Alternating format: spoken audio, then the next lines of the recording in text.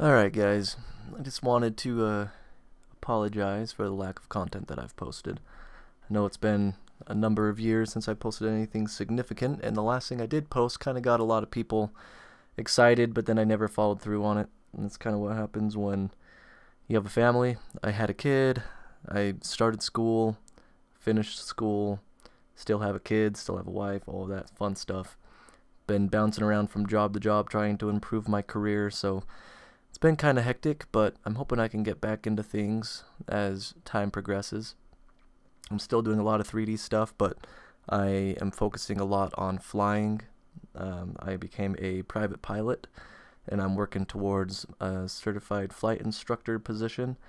I'm still currently in the tech industry. I work in a major like data storage company, and I'm just going to keep doing what I need to do to ensure that not only my life, but my wife and my kids' life is comfortable.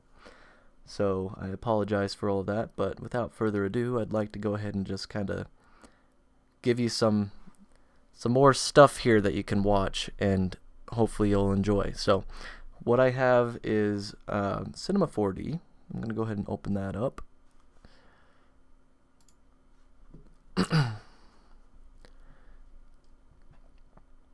I'll give that a minute.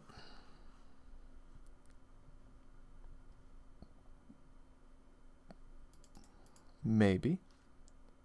It is kind of weird. It doesn't really like to open up immediately.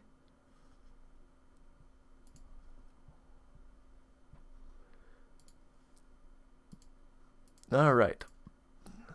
So, inside of Cinema 4D, I have Octane. This is where I kind of started out before, was in Octane for the last video I posted. Let's go ahead and let's just kind of show you the basics inside of Cinema 4D and Octane.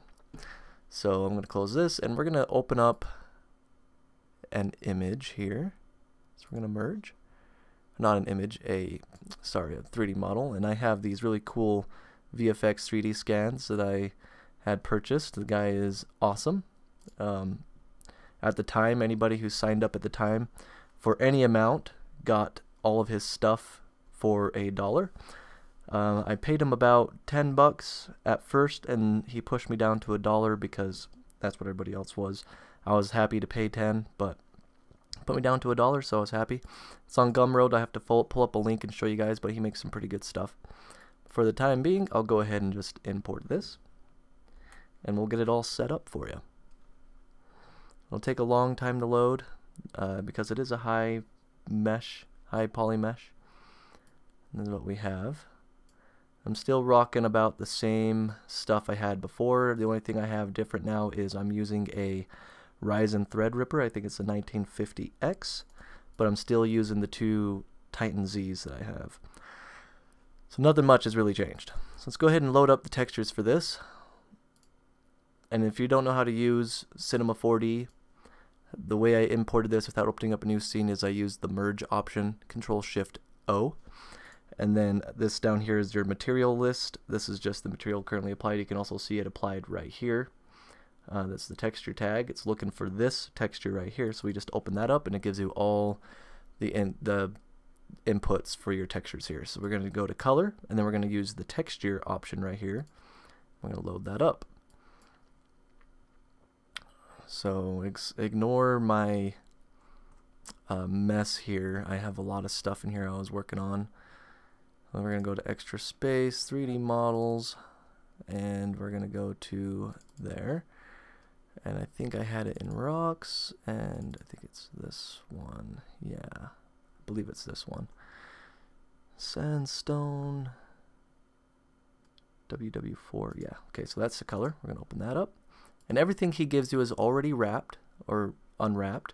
All you have to do is just apply the texture, and it looks really nice inside of Cinema 4D.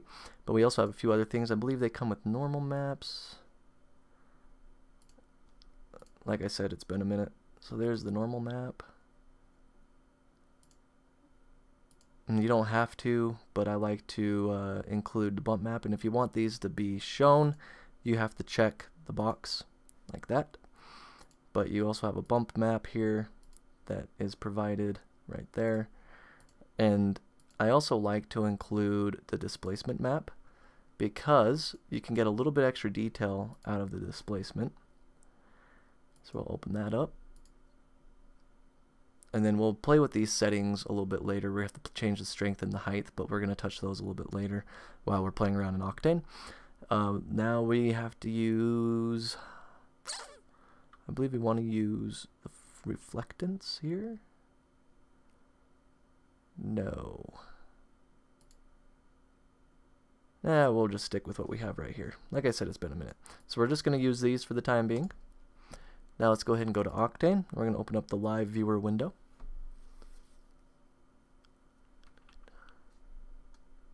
And that'll open this up. And if you click on this Octane Otoy symbol, that'll load it up in Octane. And you'll notice at the beginning, it's not going to really look all that great. We don't have a light inside the scene or anything like that. It's just a very basic, bland looking scene after it loads.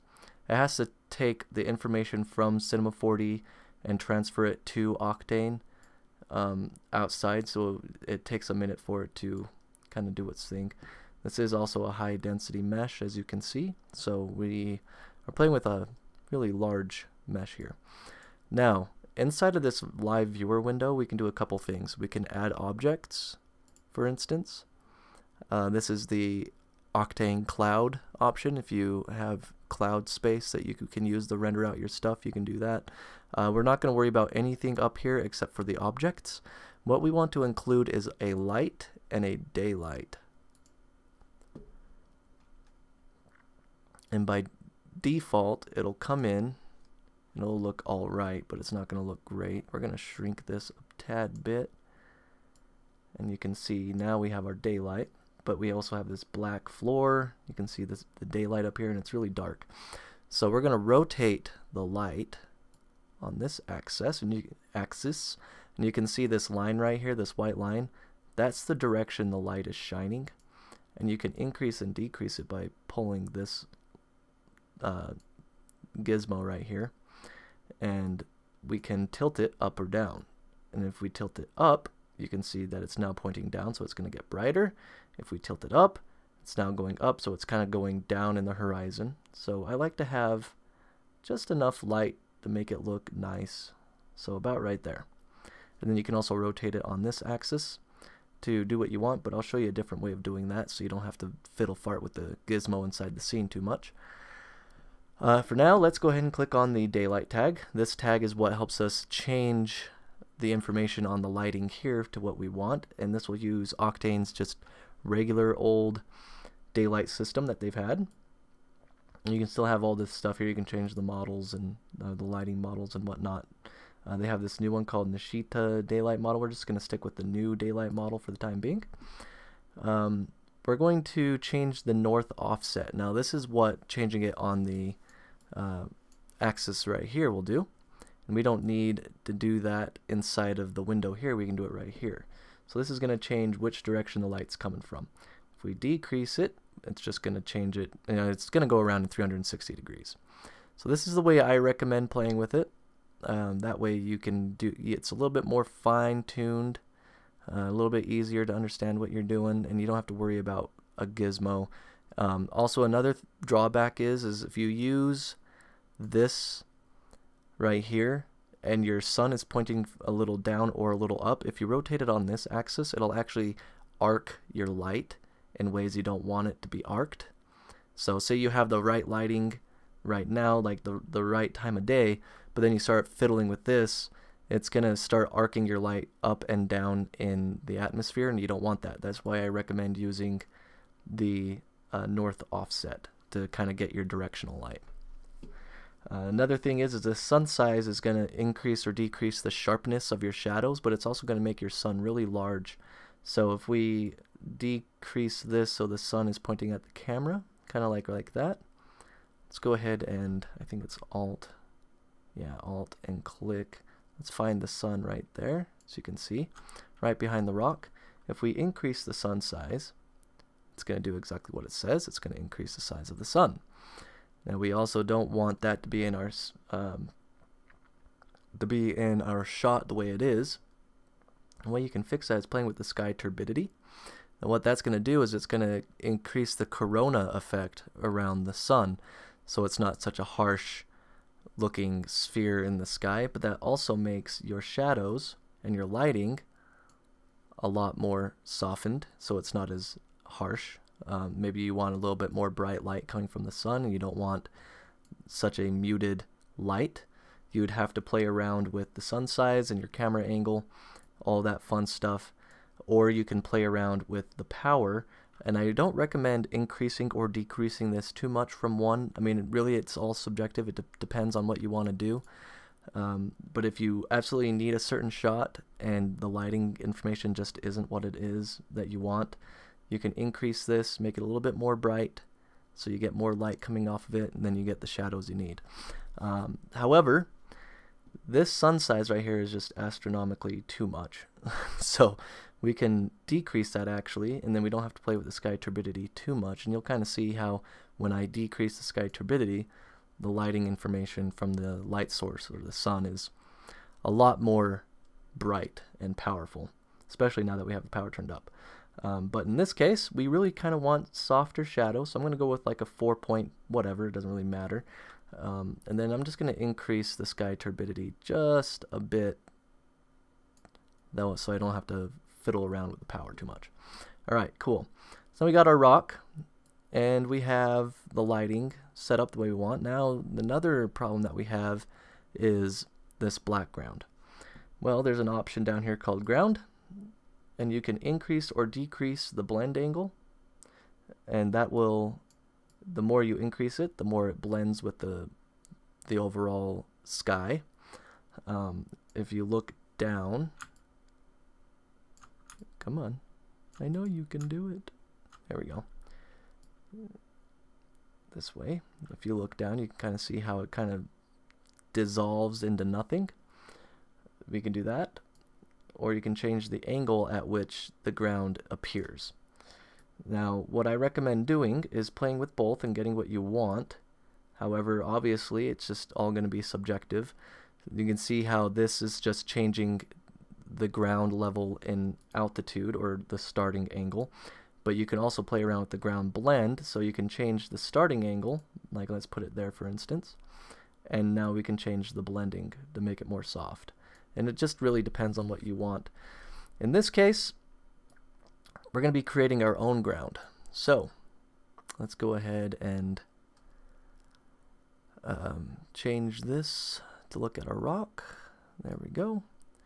That's our rock. And you know what? I actually am going to change the power just a tad bit. And then the sky turbidity just a tad bit. There we go. Now we have more light information coming off. And I'll decrease the sun size. So we have a little sharper shadows, but they're still not super soft. Super soft, but kind of still there. Alright, so next thing is we want to make a ground. Now you have this floor right here, but if you use the floor, it's actually not going to show up in Octane, unfortunately. As much as it would be really cool to have an infinite floor in Octane, there's just no easy way to do it, at least with my current knowledge. The best way I've found to do it is to take a plane, and the plane will show up in Octane, as you can see. Now we have some shadows going on here. And if you wanted to work with HDRIs on this, you can use another tag, and I believe it's the, I believe it's going to be the compositing tab, or compositing tag, and you want it to receive shadows, not self-shadow, and you want it to composite background for HDRI maps. There's something else we need to do. Matte object, I believe. And you change this to white. No, that's not what it is. Maybe it is. Like I said, it's been a minute. But yeah, you want it to receive shadows. You don't want it to cast shadows. And actually, you know what? I think you have to create a new material. Give me just a sec. We're going to figure this out together. And we're going to change the transparency, I believe, to be Super transparent? Well, maybe not. Oh, it's in here somewhere. I'll figure it out. We'll make another video on it, but that's what you want to do. It's going to be that compositing tag, and you want it to receive shadows but not cast shadows, all that fun stuff. But we don't care about that right now. Now we have our ground, which is receiving our shadows. Now if you want to increase the size of this ground to be a little bit larger for your scene, I just recommend increasing the size of the plane altogether, and you can use this gizmo right here. This is your scaling tool, and then you just click anywhere in the window and just drag, and what that'll do is it'll increase the size, as you can see. And we can make it really large, we can make it larger than we need it, and we can make it small, whatever we need. That's probably going to be large enough. It's probably too large, but anyways, that's what we want. Now we're going to go to the plane, and this is super important. If you don't do this when we start placing the ground here, it's not going to look right. We need to increase the width and height segments here. So we're going to increase them probably about 200 for starters. We'll increase it more later if we have to. And what it's going to do is it's going to increase the segments here, and it'll give us more detail in our displacement. Now we're going to go to our matte. We're going to turn off the transparency, and turn off the reflectance for now, turn off the color for now, and just go to displacement. And we're going to find a texture to use here. Now I have a bunch of textures in my arsenal. A lot of them I made, some of them I bought. Let's see, texture library.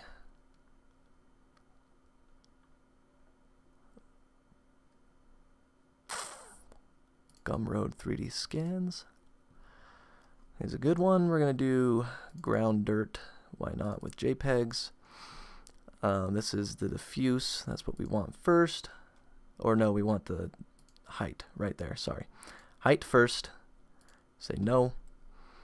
I'm going to apply that texture to the plane just by dragging and dropping it on there. And we'll play with this in just a moment. Let's get the color. Now you can see the displacement right there. That's good. Let's load the texture. And let's load the normal.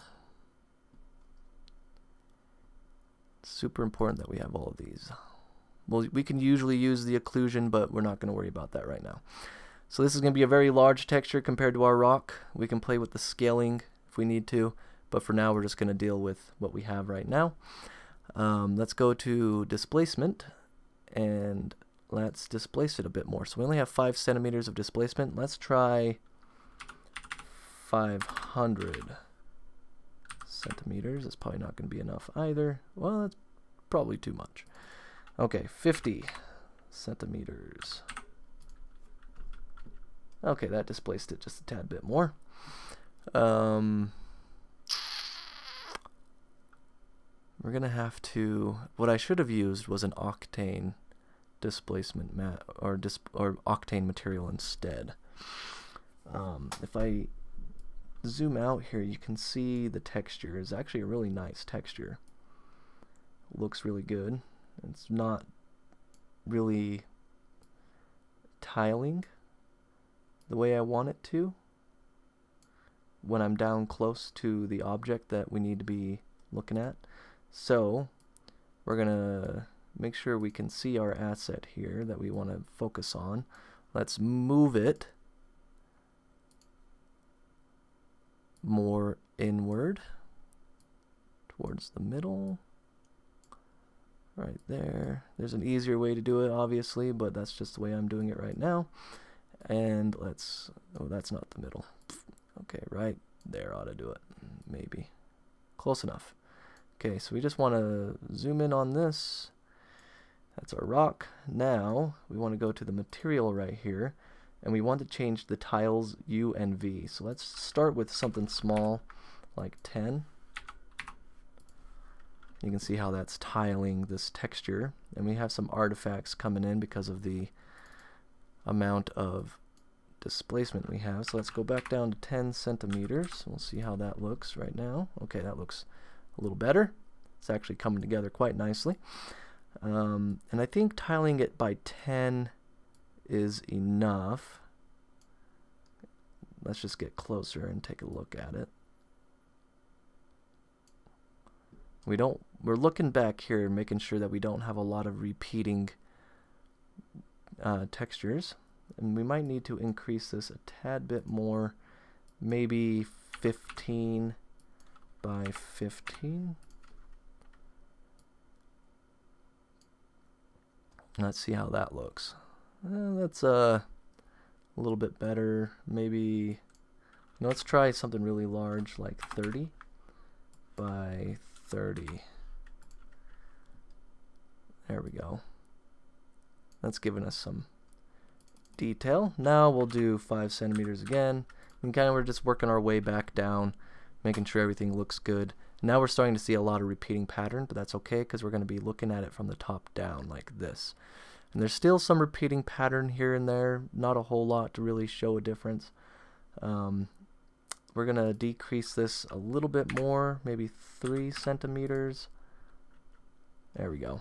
So now we have our lighting, we can see the bumps, we can see the detail and the texture. We have our rock. Now, we can close that. Let's go ahead and put our rock down into the ground a bit. And this is why I really like Octane, since it's the best renderer I can think of for GPU rendering or any kind of landscape rendering. We have the shadows dark where they need to be, and we have the shadows where they need to be, but we're not even using the best setup we can. This is all just default rendering settings. So what we're going to do is we're going to change them around, but you can kind of see how this will be a good example of what the sun size will do. So before we get into changing the rendering settings, let's go ahead and play around with the sun size, because that's a really nice fall off, but maybe we want less, so let's look at it less. So we decrease it, and you can kind of see now we have really sharp shadows. If we increase it, now we have really soft shadows. Doesn't necessarily look realistic like that, but let's go ahead and we're going to use something a little bit less than what we had before, but we can still see the softness in the shadow there. So that's good. Maybe a tad bit more, maybe 1.8. There we go. We're going to actually decrease the sky turbidity even more, and we're just going to put the power back to 1. Now that we can see the shadows and all that fun stuff. Come on, there we go. Alrighty. That's looking good. Not a whole lot of repeating pattern here in our ground texture. We have a nice dirt look and a rock that looks like it would fit in there. Maybe not entirely, but you know, this is just for example anyways. Let's go ahead and rotate this a tad to get some more interesting details. We might play with the sun a little bit more. There's some good details on there, but there we go. I kind of want the shape of the rock to come out just a tad bit more. Let's go to the sun tag and let's play with the north offset. You can see how doing like maybe turntable renders would work out pretty well in Octane, especially with checking out lighting information and whatnot. This looks really good. I want some more shadows. That looks pretty decent right there. Let's get a more interesting camera shot. About right there. And we're going to zoom into this rock a little bit more.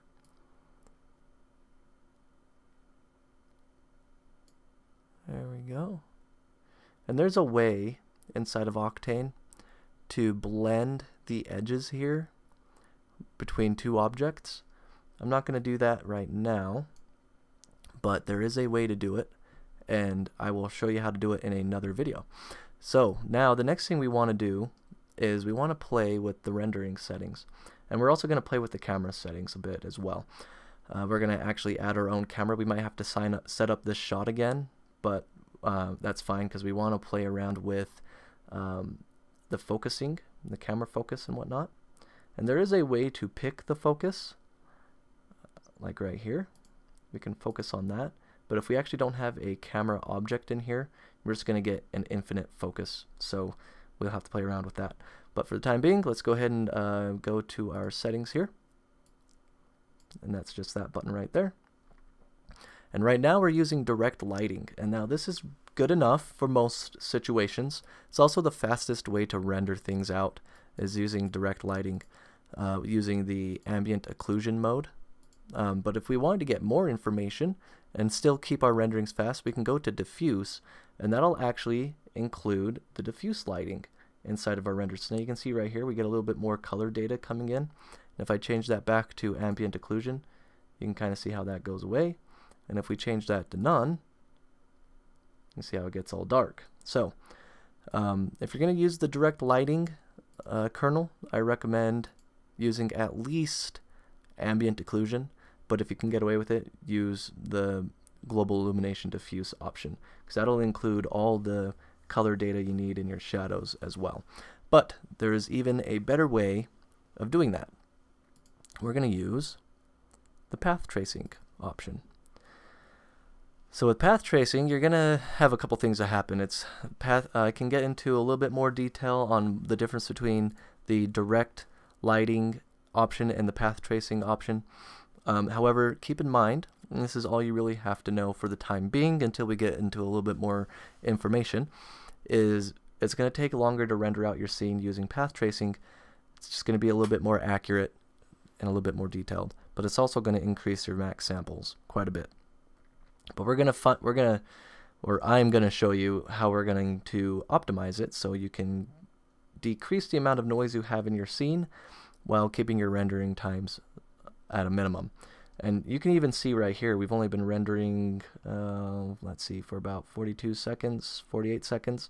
We're only about 5.6% done, but the image is almost pretty much rendered out right now. Like, this is what we're going to be getting. Everything else is just kind of extra information that we're sending to the GPU that we don't really need. So at 1600 samples, and we're only 7% done, our image is almost already rendered. We can decrease it from 1600 to, let's say, 1000. Whoops, I keep doing that. 1000. Now let's render that out, and it'll automatically restart again. It's going to actually do something that's really smart. It's going to decrease the samplings to 1000. It was at 16,000, now it's at 1000. It's actually going to finish the render where you changed it, because you're already past that point. We're already past 1000 samples. So it's saying it's rendered at 169.6%. That's because we dropped it to 1000, and it was actually at 1696 samples. So I just eyeballed it. I didn't really say anything particular. I just saw how many samples we had and where I thought it looked the best before we got to that point. So let's go ahead and restart the render. And we're going to see how it looks at 1000 samples. You can see how fast it's going. It's going pretty quick. It's doing about 5.6 megasamples a second. Now we're at 6.25. It's just going to keep going up as the other GPUs kick in. And it gives you the percentage of how much you've rendered, which is really nice. And it'll give you an estimate of how long it'll take. So at 1000 samples with our current settings, it'll take about a minute or less. I mean, it's going to change as the other GPUs kick in and whatnot. And we're essentially done at that point. So even 1000 samples is probably too much. But we're going to keep it like that for now. The diffuse depth is how far the renderer inside of Octane is going to analyze the diffuse information inside of this kernel. And 16 is probably too much still, but we're not going to play with a lot of those. And the same thing with specular depth. If you have a lot more shiny objects, reflective objects, stuff like that, if you want those reflections to really come out, you increase the depth. If you want them to kind of be more softened and they're not going to come out as much, you want to decrease it. The ray epsilon is all based on your scene size. You'll start getting like these black artifacts. They look like bad shadowing inside of your scene. Usually you have to increase the ray epsilon, especially if you have a large scene. If you have a small scene, you can get away with smaller sizes. But I'm going to see if I can replicate this. So we're going to decrease it. I mean, I have such a small scene here, it's probably not going to do much, but let's go ahead and increase it then. And it's also going to mess up your shadows, by the way. So if you don't have the right setting for your scene, and you're also going to get like this smudgy look around your object and your textures. So you really have to fine tune this depending on the size of your scene. But for most situations, and when I say most, I mean like maybe 90% of every situation, you're going to be keeping it at default, which is 0.0001. In this case, I can increase it and decrease it just a tad bit more, but like I said, the default was just fine. So 0.0001. I just did it again.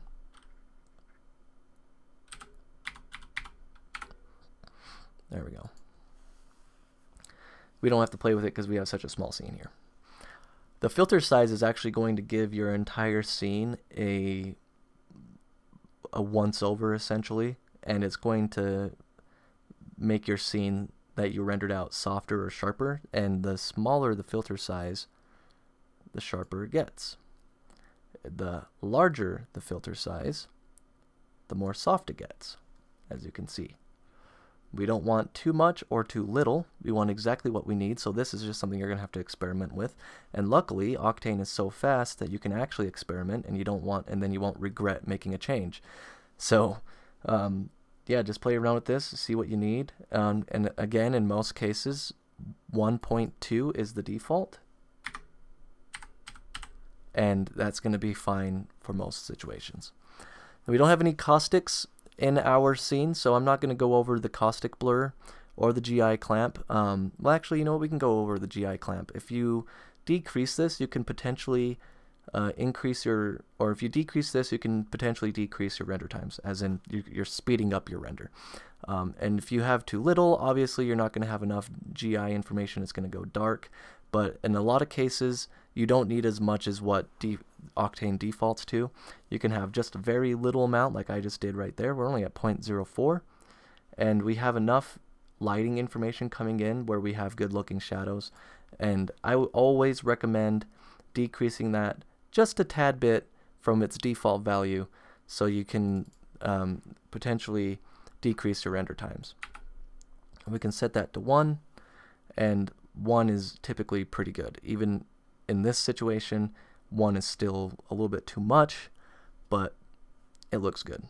Alright, so that is all I'm going to talk about currently with the rendering settings, but I do recommend, if at all possible, to at least use direct lighting with ambient occlusion, if not the diffuse option. But if you can, please start diving into the path tracing option. We can get into the PMC option, but when we have something that's a little bit more caustic and has a lot more reflections, that's where that kernel really comes into play hardcore. So we're not going to really dive into that right now. So I'm going to go ahead and put that down for the time being, and let's go ahead and make another object. It's going to be an Octane camera, and I believe we should be able to. It's a little bit slow because we're still rendering. Okay, now it's done. All right. I believe we can place this.